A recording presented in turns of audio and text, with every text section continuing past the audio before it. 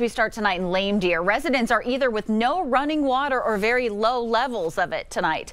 The Northern Cheyenne Disaster and Emergency Services says old pipes are to blame for a water line break that happened Saturday, leaving some residents with low pressure and others without any water at all. Lame Deer Elementary School students were let out at 2 o'clock today because of the low water pressure. Morning Star Sanitation put in porta potties for residents over the weekend, and the town is also handing out cases of bottled water. Water samples are also being collected and tested, and Senator Jon Tester took to social media saying he is monitoring this situation.